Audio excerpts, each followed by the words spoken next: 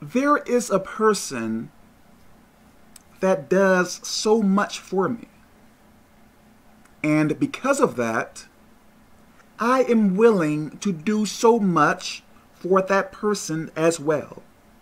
And you may ask yourself, why aren't too many people willing to do so much for me as well?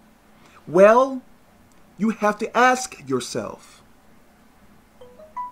are you the type of person that is only willing to give as much as other people are willing to give to you? Are you the type of person that is willing to give less than what you do? Are you the type of person that is willing to only give less than what people are willing to give to you? If you are, why are you surprised? Aren't you going to reap what you sow?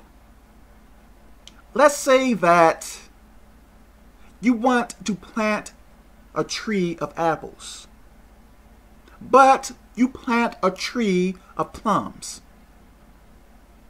Okay. Why are you surprised that there aren't any apples on that tree of plums?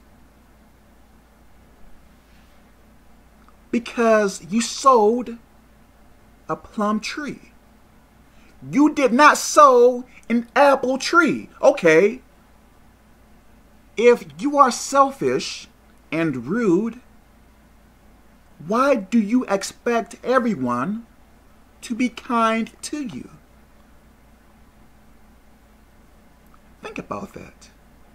You are sowing selfishness and rudeness, but you expect something different than what you sowed, S-O-W. You are going to reap what you sow. How can you get anything different than what you plant?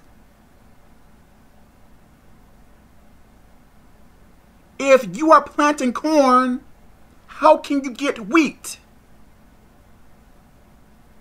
If you have planted a rose, how can you get a tulip? Think about that. So, if you want more compassion, you have to sow, S-O-W, compassion. If you want more love, you have to sow love. And you may say, Kevin, why do I have to do that first? Because you are going to reap what you sow. So everything is based upon what you are doing, saying, and thinking. Yes, you have to do it first. It doesn't matter what other people are doing, saying, or thinking. You are only going to... My Lord. I pray that this makes sense.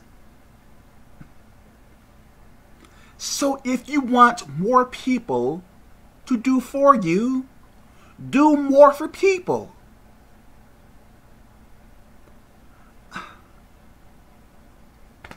I pray that this makes sense. God bless you.